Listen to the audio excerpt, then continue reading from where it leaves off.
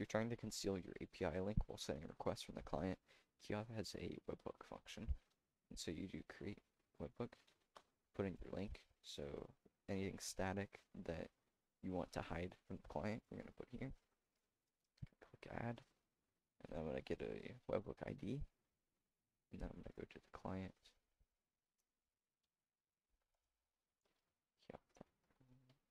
Webhook. And then the webhook ID.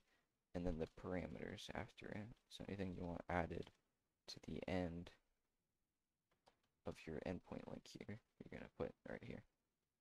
So I'm going to make that the key that I want to delete for this example.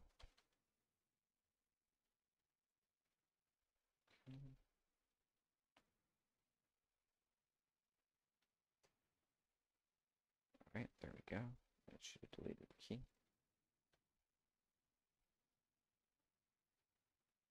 As we can see, the key is nowhere to be found. So that's how you do it. Very quick and simple. And yeah, you'll never be able to see the endpoint from the client. It sends the request from the server. So thank you for watching. I hope that helps.